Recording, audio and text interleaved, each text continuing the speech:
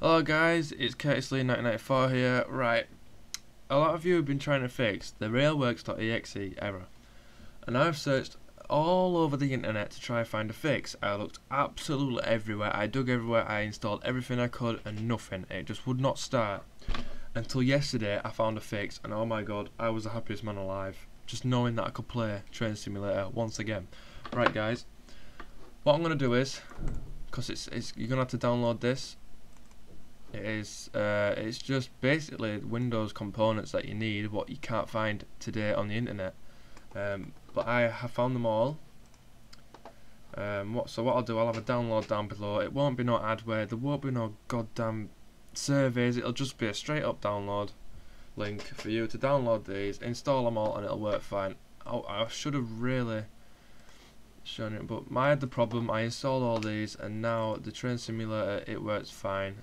Honestly, it works fine. You did not see pirated stuff just then, guys. But yeah, it works fine now. So what I suggest is uninstall everything, install it all, and then download this, install all of these. There's no file. How can I check it? I ain't got no antivirus software, but you can check it yourself, guys. It's not gonna be. There'll be no virus in there. I'm not a goddamn twat. You've seen my. If you haven't seen my videos before, I've got plenty of videos. I've got a video with 80,000 views on it, with a ton of comments. I had some complaints about the link dying, but that was about it. No viruses. All you got to do, download this file, install all these. Once these have installed, you start the game. Boom! It should work fine. Now, if it don't work fine, then you must have a different problem, because the problem I had was it would just try to start the game.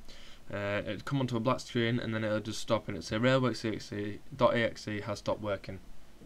And then I'm rooting. I think I'm rooting for 9 hours actually, 9 hours. So it was annoying, guys. But yeah, download the link if I can get a download link, which I should. If the video's up, there'll be a download link. I don't know why I said that.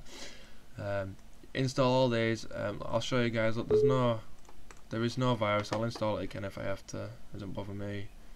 Blah blah blah. Repair. I don't need to repair, but do it anyway. There's no viruses. It's just old Windows 7 components. By the way, yeah, this is for Windows 7. I don't know about anything else. It's doing that because I've already got it. But yeah, that's all you got to do, guys. I hope this helped. If it did help, subscribe, comment, like, blah blah, share. And thanks. And also, I have another channel on YouTube called The Childish Gamers. We do gameplay videos, etc. If you can, would you please check them out? Because it's not just me. There's a few of us. Go check that channel out. We're a new and upcoming channel, and it'd be nice to get some help from you guys. Thanks for watching, guys. I hope this helped. Let me know down below how it went.